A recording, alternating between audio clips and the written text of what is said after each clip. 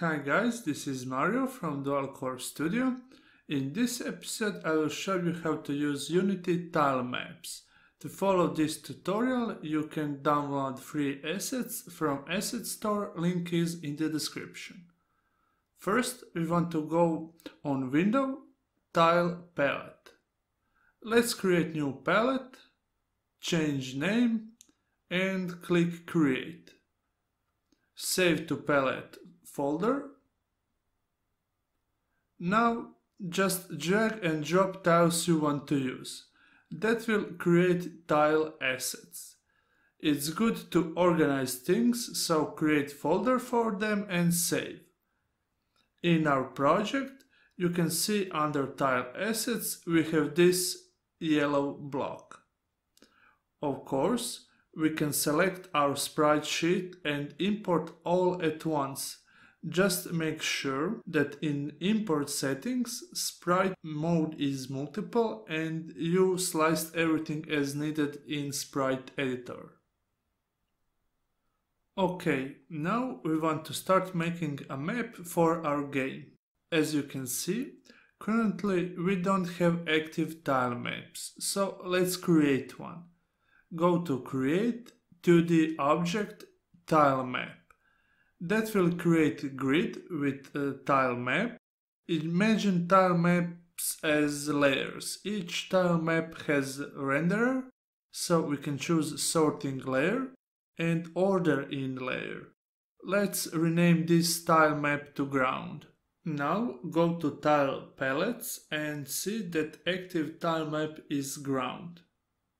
To place tiles, select one you want and use paint brush. You can use hotkeys, but I just want to show you exactly which brush I'm using. But as you can see, something is not right. We can fix this in two ways. One way is to change pixels per unit in import settings. One block is 32 by 32 pixels, so set pixels per unit to 32. This is one way. Let's return pixels per unit to 100. Another way is to select grid and change cell size to 0.32 on X and Y. Nice. Let's see other brushes in tile palette. Of course, we have erase tool to remove tiles. If you want to move tiles, first you need to select them and then use Move tool. It is possible to select multiple tiles. Also, there is this box tool to easily fill large areas. And if you want to erase big area at once, you need to select box tool and hold Shift. To create collision, select Tilemap and add Tilemap Collider 2D. That will automatically add collider for each tile. For performance reasons, add Composite Collider to Tilemap. Select Used by Composite on Tilemap Collider and set Geometry Type to Polygons. It's better to have few simple polygon colliders than hundreds of box colliders. You can have multiple palettes and tile maps, so let's create another one. Rename it. Change active tile map to obstacles. Now I am adding tiles only to obstacles tile map. And as I said, consider tile maps as layers. I can change layer or order easily, as you can see.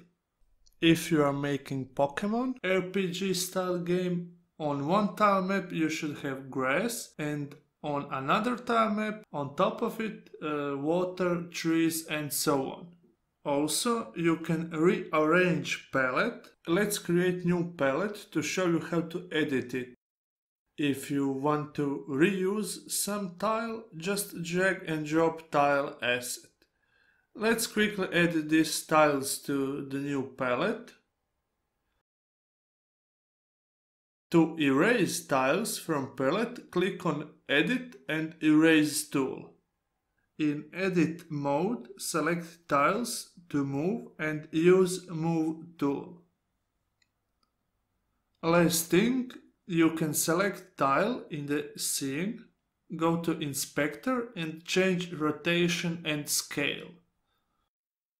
You can't change color for each tile separately. Instead, choose Tilemap and here you have global color control.